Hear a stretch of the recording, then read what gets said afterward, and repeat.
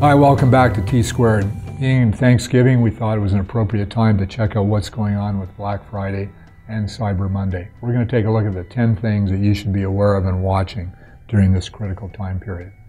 Number one, Amazon. We always have to go there. They went back to July the 10th and created the monster of Amazon Prime Day. Estimates, $2 billion.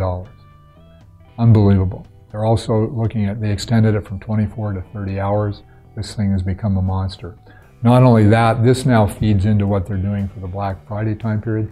They gave everyone a 50-day notice period of what was coming up for the specials for that time of the year. So number two on this is duration. So the duration has continued to be extended. It used to be 1 day for each of these. Right now, Cyber Monday can go into Cyber Week. Black Friday, people inch back daily to the point where it actually started on November the 1st. So now you got this promotional opportunity and activity which is really now been extended over weeks. Number three, discount. This is another department store down the rabbit hole.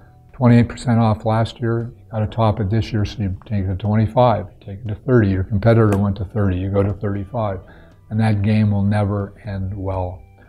Then we go to number four, site-wide. Compound that now on top of the duration to taking your whole site at a percentage off. You have a markdown cadence and a budget, you manage it through the season. Now you're going to take your whole site, including your best sellers, and off-price them at the same discount. Not a smart way to spend markdowns. So to me, this feeds back to number five, control your brand. You need to be able to have control of what you sell, when you sell it, and at what price. And if you fall into this trap, it's not going to be a profitable fourth quarter, and you're going to be in deep trouble unless you have a very strong off-price online business, which will carry that margin deterioration. So feeding into costs again, free shipping, fully 86% of shipments during this period are being shipped free. You got to build that into it. So now we've got the discounts built in. We've got the free shipping built in. Fold this in now to number seven on the mobile app. Everyone knows people are doing their research on mobile. They want to buy on mobile. Last year it went from 30 to 33% of the purchases during this time period on mobile. What's happening though, and what you got to be aware of, is if you don't have that killer mobile app, people are abandoning. They're not completing the purchase even though they've done the research on the site. Do yourself a favor, get on top of your mobile app and make it a killer. And not to be ignored, number eight, 76% of all Americans are going to be out shopping during this time period. Obviously, you've got to be in the game. This feeds into number nine with omnichannel. Omnichannel is very difficult for some of the smaller retailers, but the investments there are the expectations of the consumer today.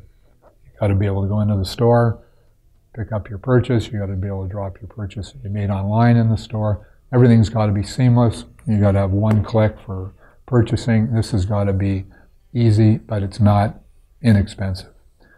This feeds in then to capacity. By trying to push all of these sales into a very compressed period, can your system handle it? Is it going to shut down in the back of the house and logistics?